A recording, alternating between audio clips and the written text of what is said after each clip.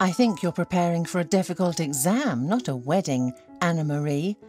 You're too focused, said her friend, with just over a month to go until the wedding. Isn't this supposed to be a happy and carefree time? Thank goodness there are people to take care of all the difficulties. The bride smiled and shrugged. I can take care of everything myself. My wedding is the most important event for me, after all. But in reality, she wasn't worried about the upcoming celebration. She could easily entrust the organisation of her wedding to specialists. Money was not an issue. Pay and be carefree and happy until the registration, because as they say, if a problem can be solved with money, then it's not a problem. Annamarie had the money, but she couldn't solve the problem that lay before her with their help, and she had no one to consult. That's the downside of wealth. It's hard to trust anyone, and it's scary to show your weakness. What if someone decides to take advantage of you for their own purposes? That's what her late father had warned her about. In his youth, he suffered more than once because of his own naivety, because of his belief in selfless friendship. Yeah, things would have been different if her parents were still alive. Annamarie remembered her mother only vaguely. She died when the girl was only 3. Her father never remarried. First, he didn't want to have a stepmother for his daughter, and secondly, he was already a wealthy man and was afraid of being taken advantage of. He had learned from bitter experience and doubted that the women who tried to impress him were truly interested in him and not just his money. There were some relationships, but it seemed they all disappointed him before it got to the wedding. So he lived as a widower, telling everyone that his only love had died, and his only attachment was to his daughter. Yes, he took care of Annamarie, but she, loving her father unconditionally, tried to live so as not to disappoint him in anything. She studied excellently, graduated from school with an honour. When her father said he wanted to send her abroad for further education, she cried for several days.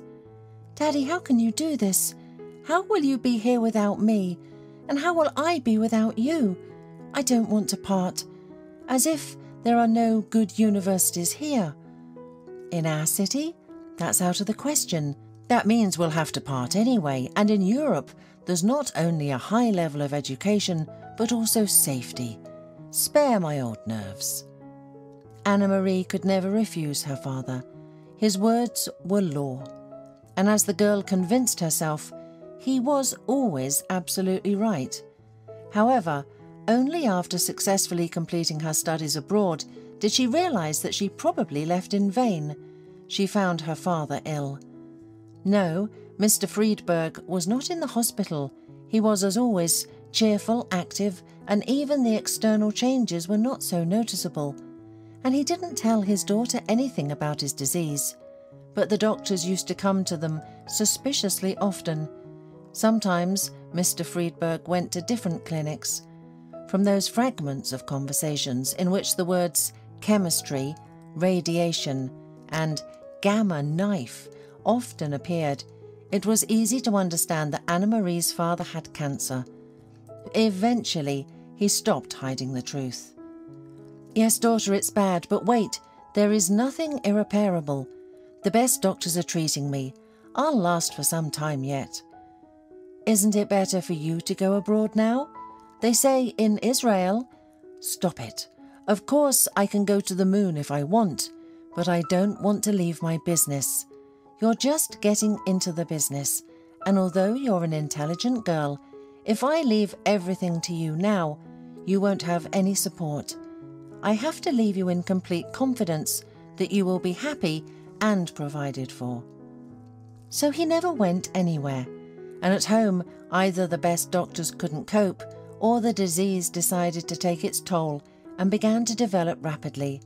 Soon, Mr. Friedberg became much worse, and it was time for long, confidential conversations between father and daughter. "My poor little girl, it's not my fault that I left you completely alone," Mr. Friedberg said. "You could have been married by now. I would have looked at your fiancé through a microscope, But now what? You'll get married anyway, but I am afraid that you won't find the right one." "Don't say that, Daddy. You'll live for a long time," the daughter said, trying to hold back her tears. "God save me from a life like this. If I were a dog, they would have pitied me and put me to sleep. And you say a long time." That's how Annamaria's father died 2 years ago, leaving her alone. And now she really needed his advice because she was getting married. It seemed like she was marrying a good, loving person who didn't need her money, but doubts still plagued her. She met Jeff by chance. Annamarie would sometimes go to a small cafe near her office to distract herself from work and sit alone with a cup of coffee. Her colleagues knew about it and tried not to bother her during those moments. But one day, her solitude was interrupted by a handsome young man. At first, Annamarie wasn't pleased about it, but it was awkward to immediately chase him away, especially since he didn't seem to be bothering her. He was just a person who also wanted to have a cup of coffee, and there were no free tables. That was all. He looked at her with interest, but what was so strange about that? She was beautiful, and there was nothing strange or suspicious about him asking her a question. It was uncomfortable to sit across from each other in silence.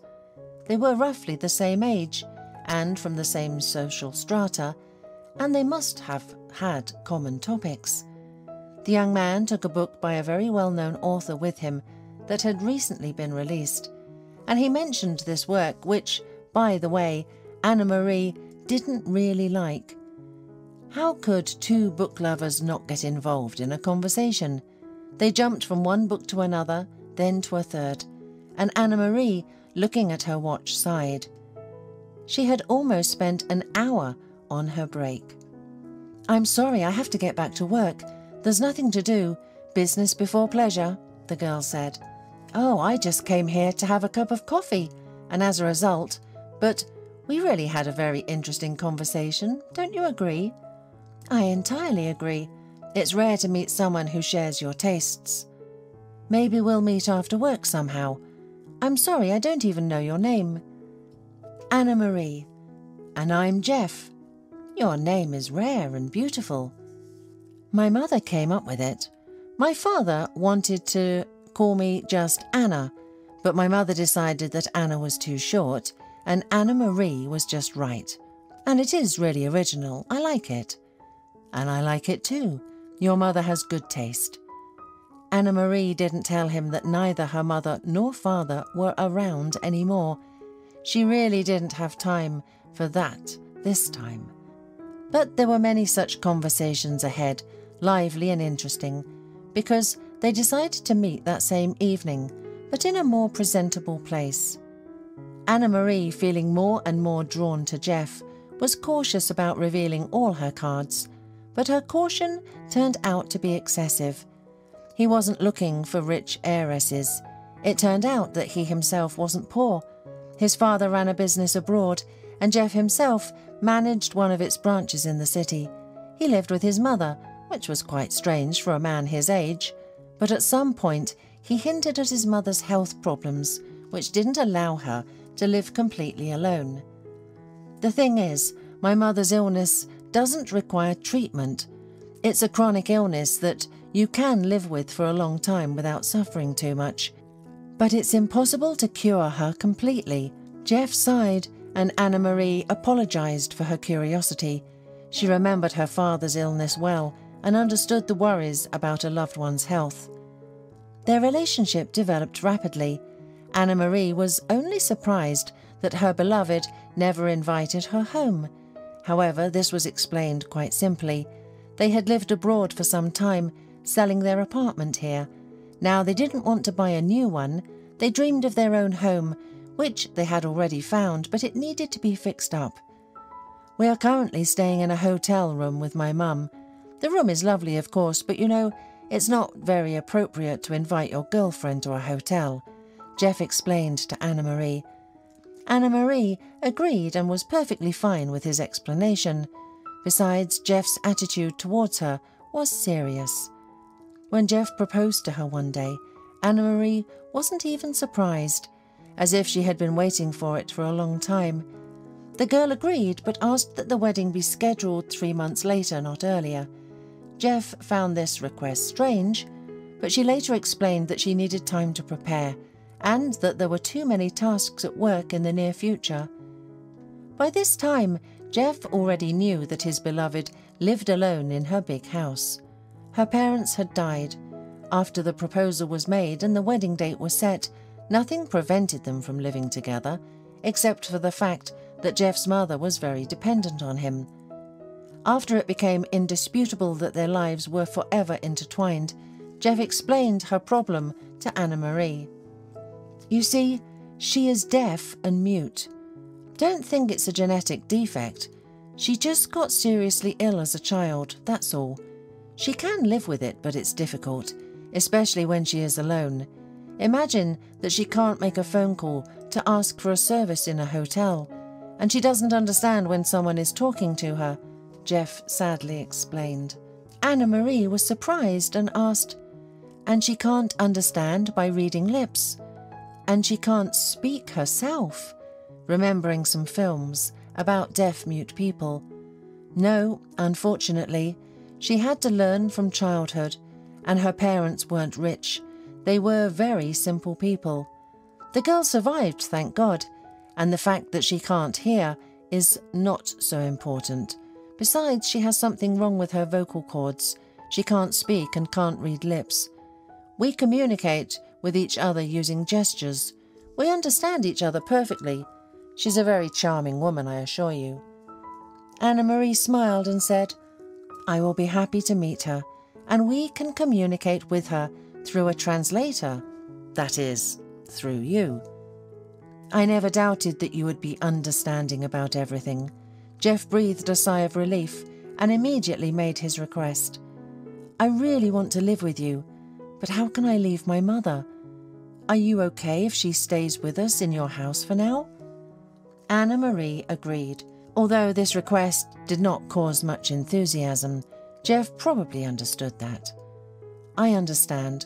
All young people want to live separately from their parents, but my situation is somewhat different. Besides, I think when our house is in order, I will be able to hire someone, like a caregiver, companion, in short, a woman with special education, who will live with my mother permanently." Annamarie felt sorry for her future husband and his mother. "Well, Jeff, I'm not at all upset that your mother will be with us, and I'm sure we'll get along great. And your father, won't he come here just to visit his wife?" Jeff grew even darker. "No, things are very complicated with my father. You see, when they got married, he probably fell so in love that her flaws weren't perceived as something terrible, and they lived quite well. And then, what's the point of babbling? He just fell out of love and didn't hide it. And my mother is not the kind of person who would live with someone who doesn't love her. That's why we left. I have purely business relations with him, and my mother has no relations with him at all." After such revelations, Annamarie certainly couldn't refuse. She felt obliged to tell her beloved right away that she was waiting for his mother.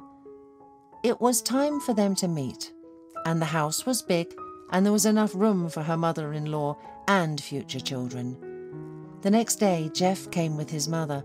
She turned out to be a very pleasant woman, beautiful, well-groomed, and looking very young. Annamarie couldn't even say that she would take them for brother and sister, although there was no particular similarity between the mother and son, but there was nothing surprising about that. Annamarie herself was not like her mother, repeating everything after her father.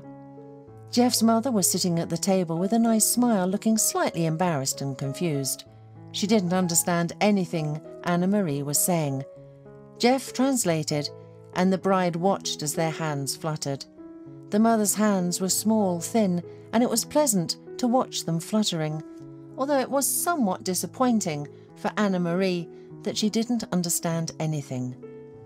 "I probably need to learn their language. I have to be able to communicate with my mother-in-law somehow, if my husband isn't home, she thought. Nevertheless, Annamarie could not admit the advantage of her position without a certain joy. Many of her acquaintances complained about the grumpiness or scandalousness of their mother-in-laws, but she wouldn't have such a problem. That's good already. A quiet, petite woman won't get in the way of the young couple. She'll almost be invisible in the house. Annamarie even thought about offering Mrs. Carter to stay with them forever. It will surely be pleasant for her and Jeff. He's so affectionate towards his mother, and although he says they'll eventually move her in their house, it's clear he doesn't want to. So their life together began. At first it didn't seem strange or burdensome. Jeff's mother really didn't bother anyone. The small, airy woman almost floated through the house, smiling sweetly at Annamarie or making some mysterious gestures to her son. Sometimes he translated her words to his fiancée. Sometimes he just waved them off. Apparently Mrs. Carter said something that only related to her son and not to his future bride. But the closer the wedding approached, the more the girl began to feel uncomfortable with this silent living with her mother-in-law. Mother and son became more and more frequent in communicating in their own silent language, completely inaccessible to Annamarie, and Jeff didn't always bother to explain what they were talking about. "We're talking about our own thing, don't pay attention," he often waved off, and his mother quietly smiled, and to Annamarie it seemed like not a sweet, but a poisonous smile now. Sometimes Annamarie felt like Jeff's mother understood everything they were talking about. It was at least unpleasant, and at some point Annamarie decided she should learn sign language so that she could understand what they were saying. At first she thought she could learn to communicate to improve her relationship with her mother-in-law, but now she realized that she needed this knowledge for an entirely different reason. Perhaps her future relatives aren't hiding anything.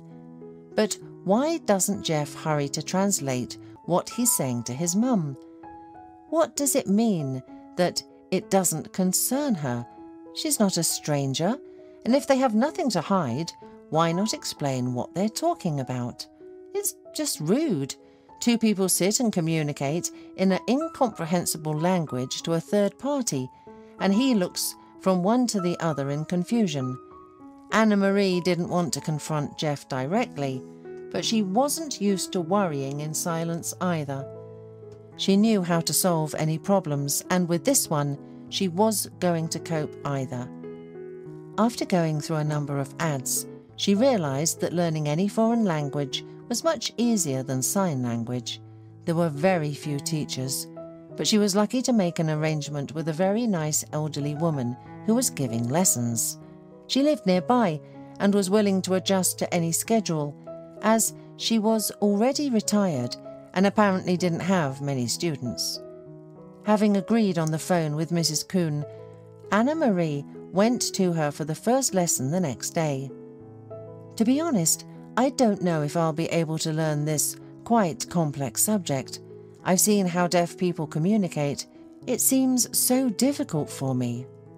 "Well, they learned it and you'll learn it too. I'm sure you'll succeed, especially with me. I'm an experienced teacher. I've been working in a speech boarding school for many years. I taught so many people, both kids and adults, and everything worked out fine for everyone." "And when can we start learning?" "Well, today if you like. Soon you'll see that it's not so difficult. Maybe you'll learn it quickly. Is the price okay with you, I hope?" the teacher asked, a little embarrassed, as the cost was not small. "Yes, it's quite okay," Annamarie replied. "If you've read the ads, you probably know that I'm not charging more than others. Maybe I would have charged less, but I need the money, you understand, not just for myself. There are some problems that don't allow me to be cheaper," the teacher said. The first lesson was introductory, and Annamarie liked how Mrs. Kuhn conducted it.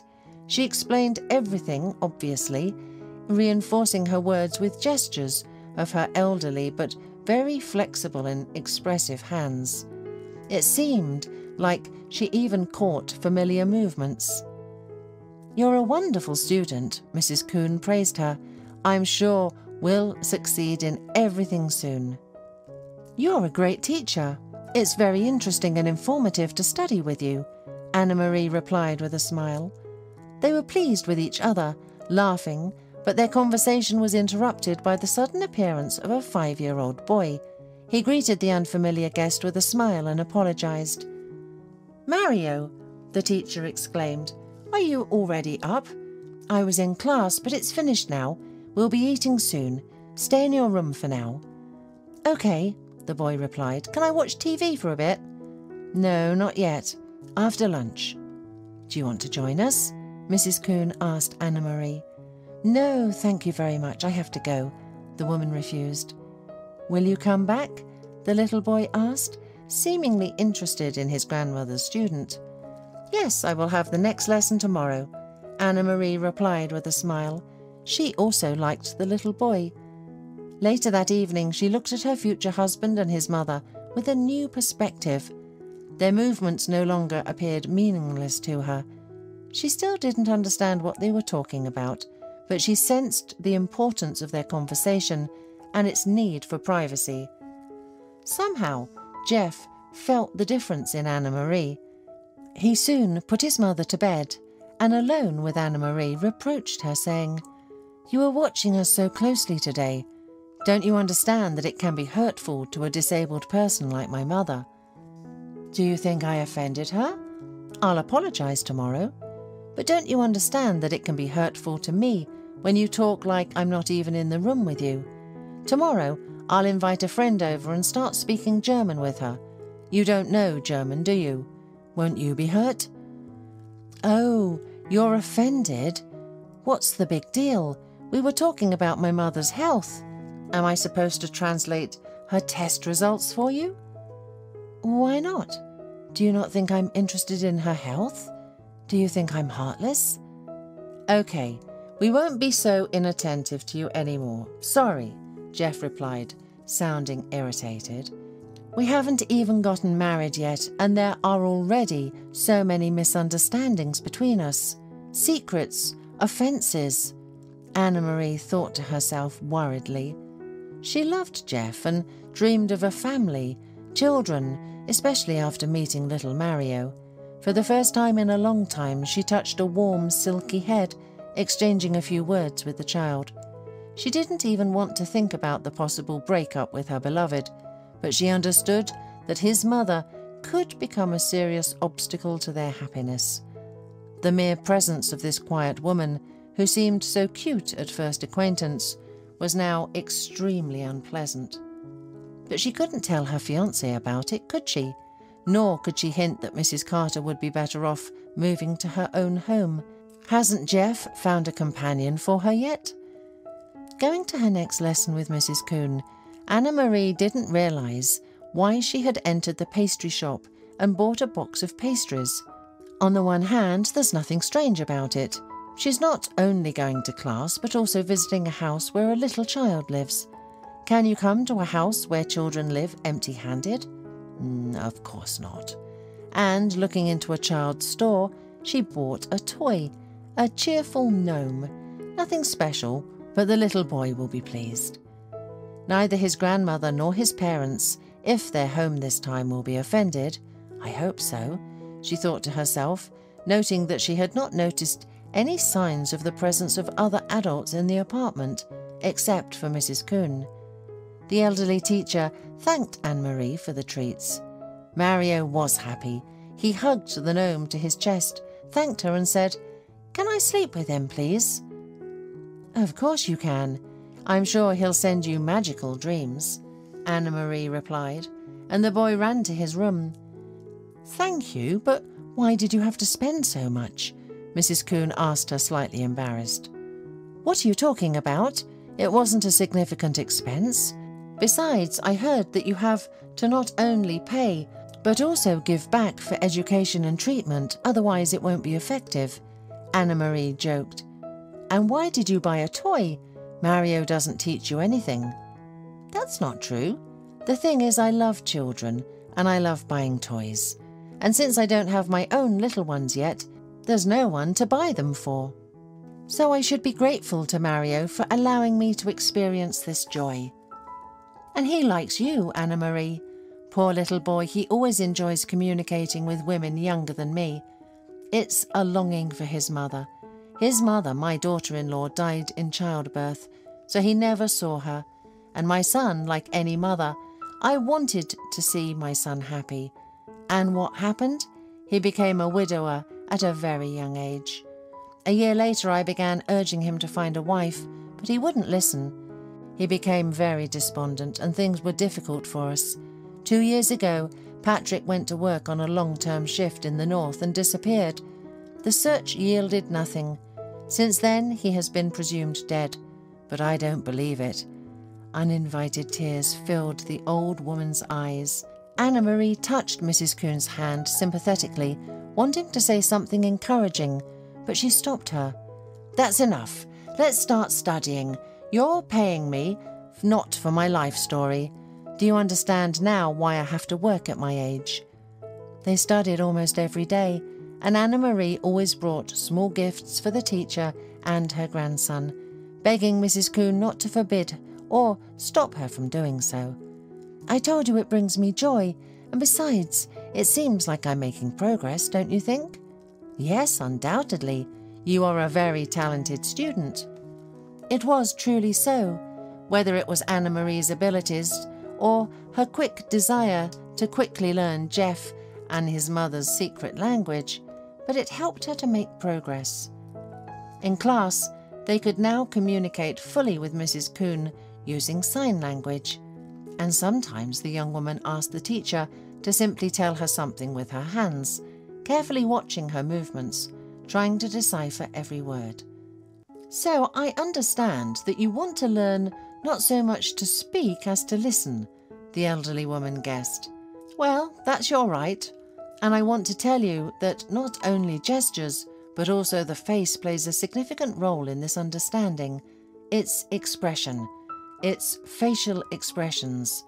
Some concepts can change significantly through articulation. So watch not only the hands, but also the face. After a month of such lessons, Annamarie had indeed made significant progress in understanding sign language, but she tried not to show it at home. That is, she tried to seem as delicate as possible and didn't look at Jeff and his mother when they didn't communicate properly. She was afraid that she might miss a word, misunderstand a phrase, and draw a wrong conclusion. Or, what was even worse, reveal herself. She didn't rush to give up Mrs. Coon's lessons, but the reason was different now. She didn't want to part with Mario. She was so proud that the boy was waiting for her and was happy when she visited. Would his grandmother allow her to come to them just like that, after there was no need for lessons anymore? One day, deciding that she could now understand the essence of her relatives' conversations, the young woman decided to pay attention to their next conversation. It should be noted that Annamarie's recent delicacy had significantly dulled the vigilance of Jeff and his mother. Before, they were convinced that she didn't understand anything, but after the girls stopped looking at them and asking for clarification during their lively dialogues, they acted completely calm, talking at any convenient moment. And so the first conversation she saw brought Annamarie to such a shock that she could hardly contain herself. "I'm so tired of playing the role of a speechless mother. Do you think it's easy for me, knowing that you're having fun in your bride's bedroom?" gestured Mrs. Carter. "You can't help it. A lot depends on it, and I don't neglect you either," Jeff replied. "When is your wedding already, and how much do you hope to make from it?" "We'll have enough for a long time. We can skip our performances for a whole year. Oh, I hope I won't forget the language during that time." Annamarie didn't even finish watching and quickly left the living room so as not to give herself away. She wasn't planning to expose the fraudsters on her own. Who knows what they're capable of if they realize that their secret is out. But how could she have fallen for this trick? Why didn't she try to find out more about her fiancé, his business, his mother and the like? Was it really the case that his concern for his mother had such an effect on her? They were con artists, of course, unparalleled in their field. But what was Annamarie supposed to do now? That is, it's clear she should go to the police and report the mess she's in. Oh, what a shame it would be. But it's better to be embarrassed now than to be left with nothing after the wedding. The next day, Annamarie went to the police station and told them about the scammers who had been in her house. The investigator was pleased, as if he had received an expensive gift. Mutes at your house? We've been looking for them for a long time. They're cunning, operate in different cities, and all follow the same scheme. One of them pretends to be deaf and dumb, thus evoking pity and sympathy. They communicate in such a way that no one can understand anything, and, in fact, they are not mute or deaf at all. They'll sing like nightingales at interrogations and trials. And they are not mother and son, right? Asked Annamarie. Mother and son? Unfortunately, no. They are a criminal group. She is only 12 years older than her so-called son. They are lovers. Excuse me for saying this, but you did a fantastic job figuring them out. You even bothered to learn their language. I hope they don't know anything about it. No, I didn't tell them, answered Annamarie with a trembling voice. Yes, she was ashamed, offended, and sorry for her unfulfilled happiness. She loved Jeff so much and trusted him. How can she trust anyone now? I'll send a group right away and we'll take those scammers. They will answer for all their actions, the investigator said briskly. And don't be upset. Everything will end very well for you. There have been some very tragic cases in their biography. Annamarie waited until her house was cleared of all these failed relatives and only then entered it. Of course, the first thing she did was cry her heart out in her bedroom. Then she called a cleaning company to spotlessly clean the house from the traces of the criminal's stay. And only then did she breathe a sigh of relief. She got rid of the scoundrels and decided to thank the one who helped her avoid serious danger. She brought sweets, fruits, and a toy and went to Mrs. Coon to tell her the whole truth about why she had to take lessons. Both the elderly woman and Mario were happy to see Annamarie. They sent the boy to his room to play, and the women happily talked in the recently learned language. Mrs. Coon congratulated Annamarie on getting rid of a serious danger, but Annamarie was suddenly upset by the box of medicine she noticed that her teacher was apparently taking, and her appearance wasn't very healthy either. I never asked you, Mrs. Coon, but you seem to have a health problem. Oh dear, the teacher sighed sadly. I've had so much to go through in the last 5 years that even a stronger person would have died. My beloved daughter-in-law died, my son disappeared, and my grandson was orphaned. Where can he get support now? Sometimes I go to bed wondering if I'll wake up the next morning. I'm not afraid for myself, but for little Mario. We're all alone in the world. Who will take care of him if I... Oh, don't say that. Maybe you need some medicine, doctors. Tell me right now and I'll try to find and get it. Thank you. But why should you care about me? Well, it just so happened that you became closer to me than anyone else in the last couple of months. I'm alone too, and I have no one to take care of. I thought there would be a family, a husband and children, but this is what happened. So don't hide anything. Tell me if you need anything. You still have a long life ahead of you. Unfortunately, it didn't work out. After a while, Mario called Annamarie at work and, crying, said that his grandmother was very ill. Annamarie rushed to their house. Mrs. Coon was still conscious, but she was so sick that she couldn't even call an ambulance. Annamarie did it for her. While they were waiting for the paramedics, the elderly woman whispered, "Don't leave Mario. Annamarie, don't leave him." Soon they took the elderly teacher to the hospital, and Annamarie took the frightened child with her. On the way, Mario kept asking if his grandmother would get better, if they would send him to the orphanage, and when would Dad come back. "Don't worry, Mario, everything will be fine. I will take care of you," Annamarie replied. But she herself was very frightened and worried, and not in vain. A few days later they called and said that Mrs. Coon had died. Annamarie had to deal with the funeral. She began to formalize her guardianship over Mario, which seemed like a very difficult task as she was not his relative. But Annamarie used money and connections, and finally Mario was in her home on legal grounds. Then Annamarie began to look for a nanny for the child, as she needed to work and could not be at home constantly. With all these worries, Annamarie let her business slip a little.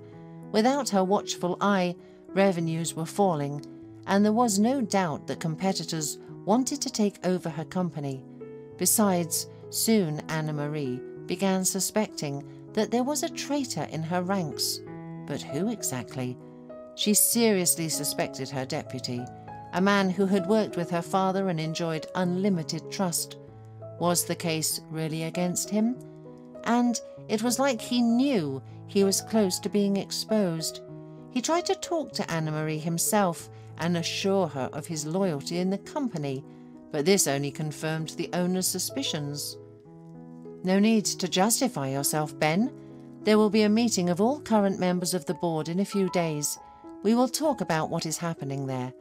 You understand that I cannot leave everything as it is." But the meeting didn't happen, and the deputy was not exposed. Annamarie got into a car accident because something happened to her brakes.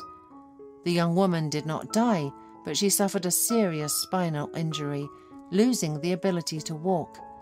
Doctors tried to comfort her by saying that with competent treatment and rehabilitation, she would undoubtedly recover. But Annamarie fell into a deep depression. "Now the question is how much she wants to recover," her treating doctor said, shaking his head in conversation with colleagues. Meanwhile, Annamarie just doubted that recovery was possible. Too much had happened to her lately. A personal life crash, then Mrs. Coon's death, maybe the only person who sympathized and understood her. After that, again a feeling of complete loneliness, a problem at work, the inability to rely on anyone, and a complete loss of trust in everyone and everything. After all, she faced another betrayal. The accident did not happen just like that. It was arranged by her deputy, a man she had known for many years and trusted.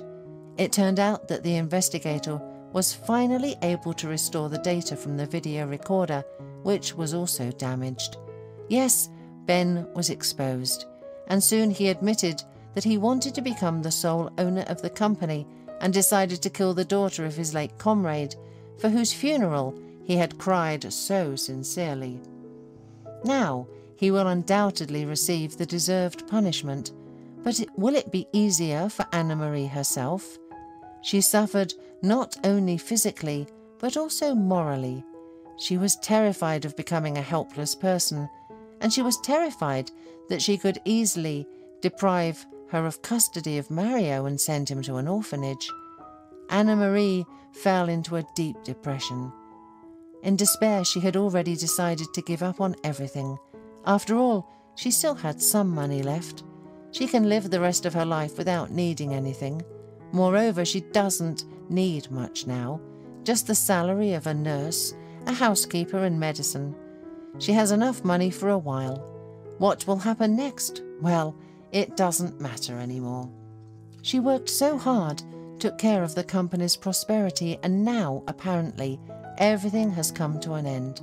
Everyone left her, everyone abandoned her.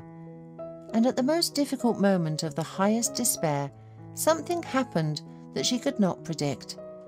Mrs. Coon's missing son appeared on her doorstep. Annamarie looked at the man indifferently. Masculine, what is called brutal, she asked without expression, without even sarcasm. "A real son and a real father?" Lately, she had been deceived so many times that she was not even surprised by the appearance of this stranger and his words, but he seemed surprised at her distrust. "Well, yes, Mrs. Coon is my mum and Mario is my son. And yeah, I already know that Mum is no longer there, but Mario, where is he? Neighbours said you adopted him or took him under your care. I didn't quite understand. Under custody, he is here with the nanny. You can see what I look like after the accident," Annamarie said, tapping the armrest of the chair and yelling into the house. "Helen, please bring Mario here."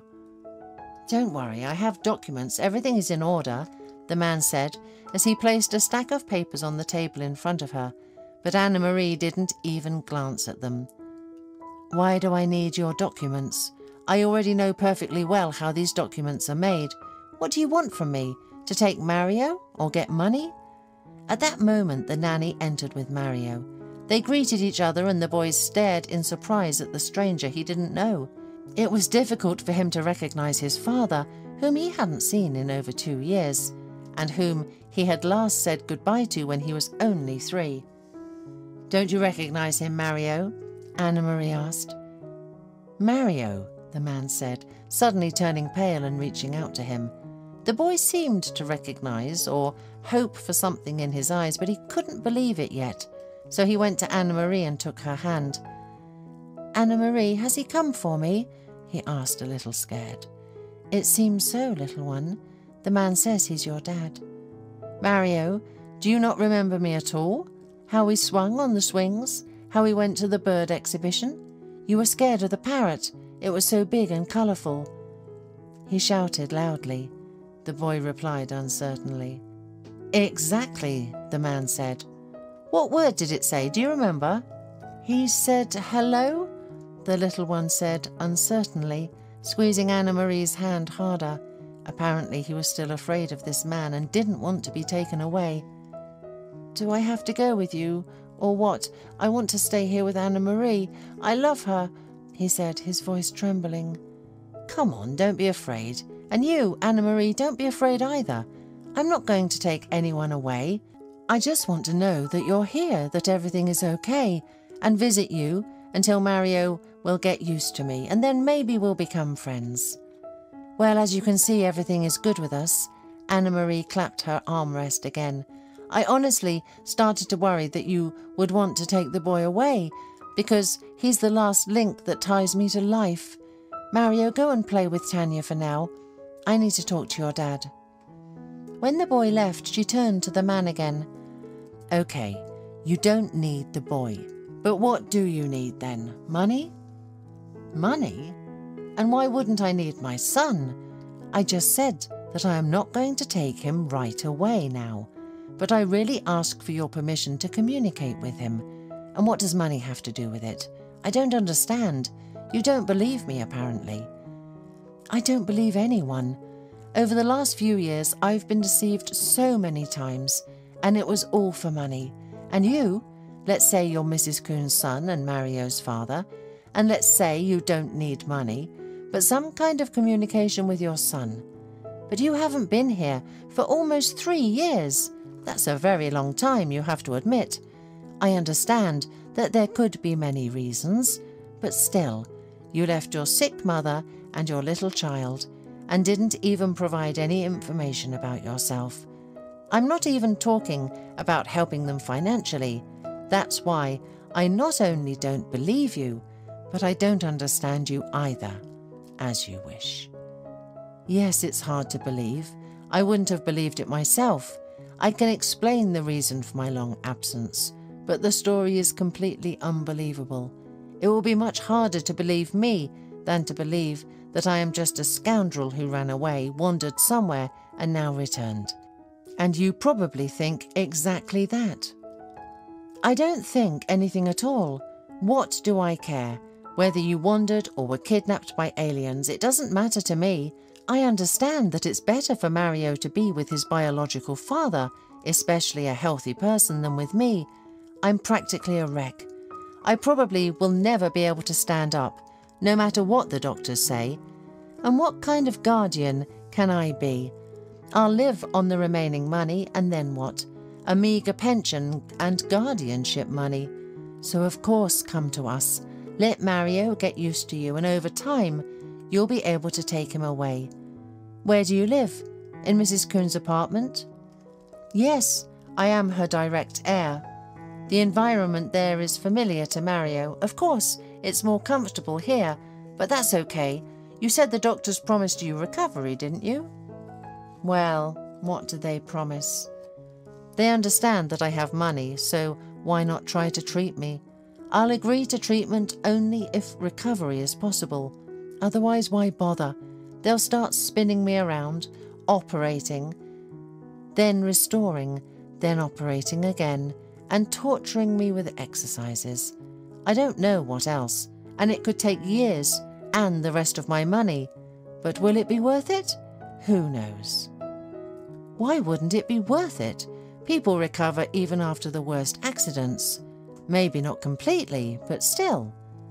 Thank you. You comforted me, of course, but you see, I'm unable to fight anymore.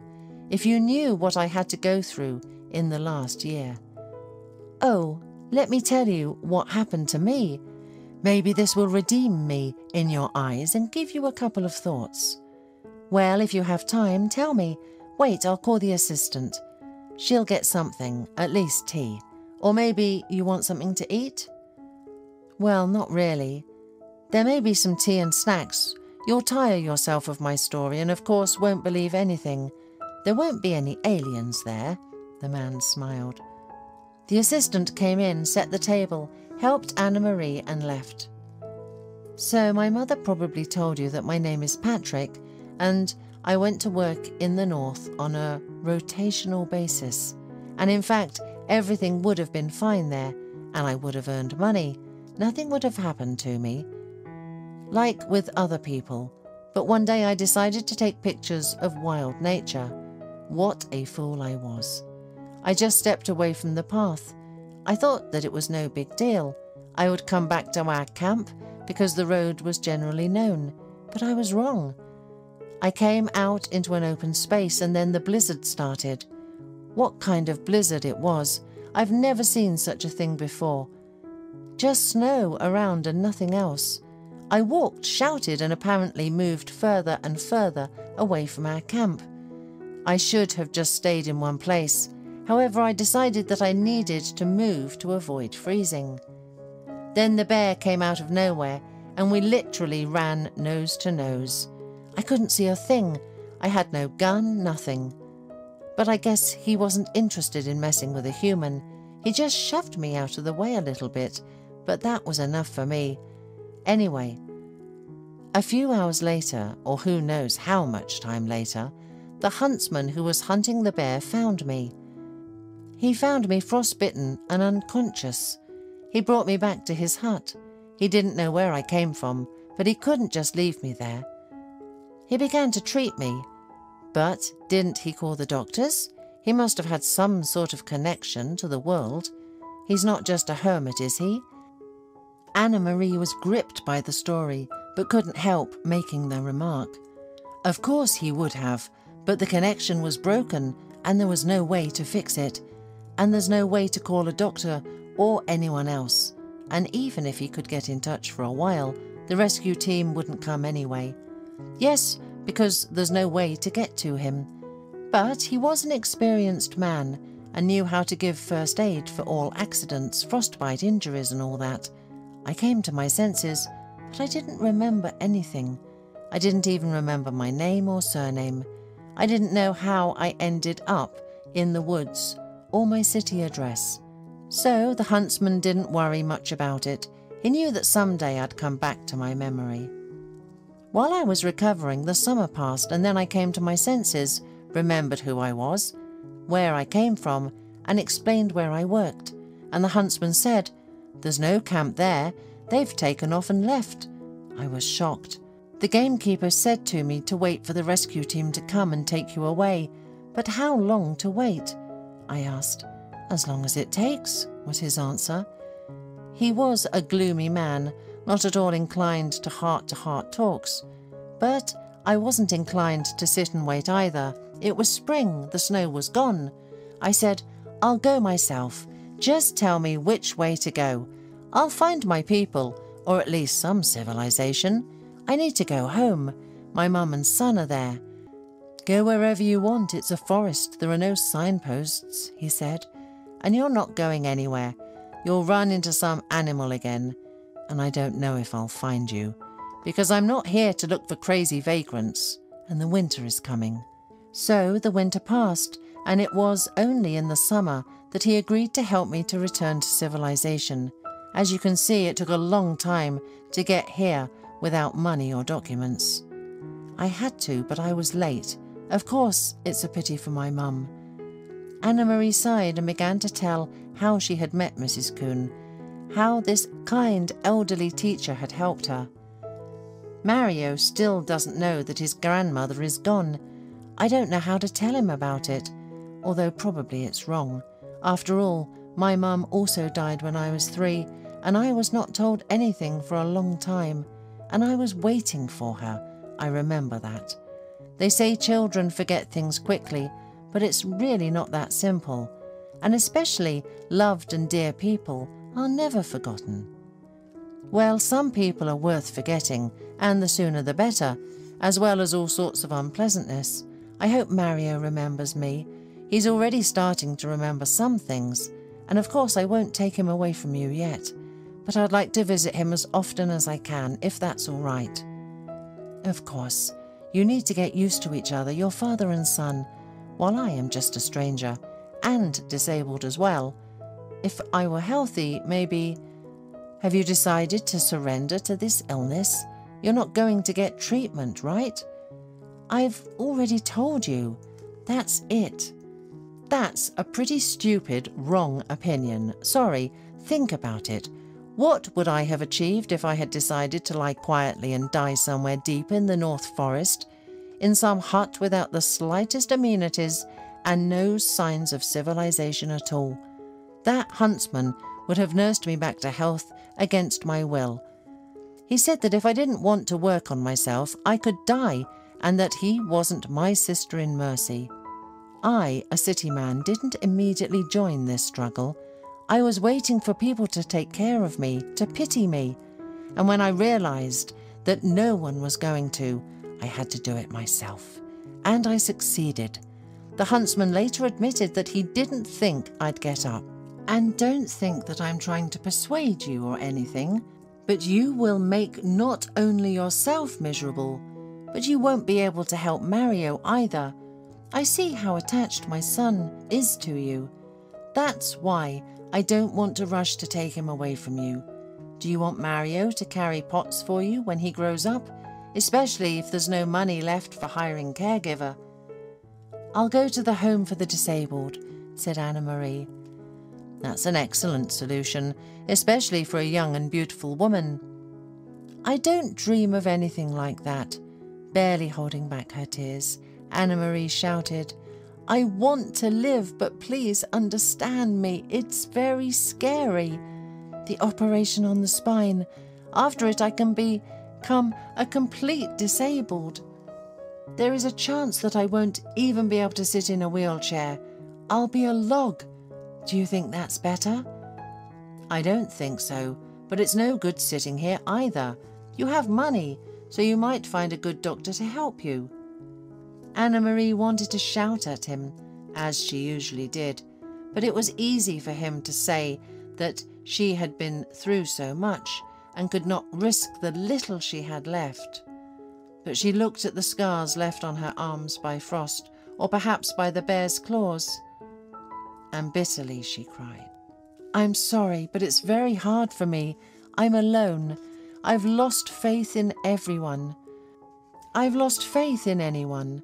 I just don't have the strength. How do I know which doctor is good and which is not? How do I know if I'm going to make it through rehab or not? I mean, who will come to my hospital? What's going to happen to Mario? I think everyone will be happy to see me die. Well, that's it. Stop crying and being afraid.